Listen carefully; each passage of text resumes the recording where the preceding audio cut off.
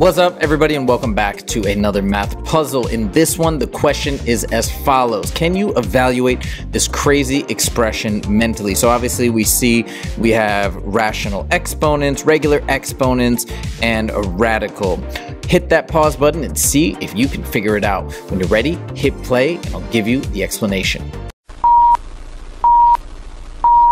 So as we start to evaluate this mentally, I'm just going to show you the operations in order that you should follow. So first, I see this exponent out here and this exponent in here. When you have this floating exponent, as I call it, we multiply. So then that becomes 2 to the 6 times 3, which is 18, okay? Then we're taking the 9th root of 2 to the 18th power. Now the trick when you're evaluating these radicals is to simplify. You take this and divide it by the index of that radical, right? So for example, if we had the 4th root of, let's say, x to the 8th, it would come out as x squared, right? So we're dividing 8 by 4. Here we're dividing 18 by 9 and we get 2 likewise, right? So we get 2 squared on top. What about on the bottom?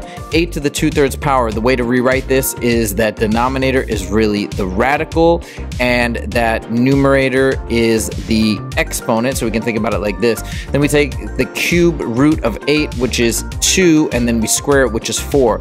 So, and 2 squared on top is also 4, which means we're left with 4 over 4, which evaluates beautifully to 1, the loneliest number. That's how you do it. Done. I hope you guys enjoyed this math puzzle, and if you did, please click that like button. If you want to see more math puzzles on the regular, make sure to click subscribe.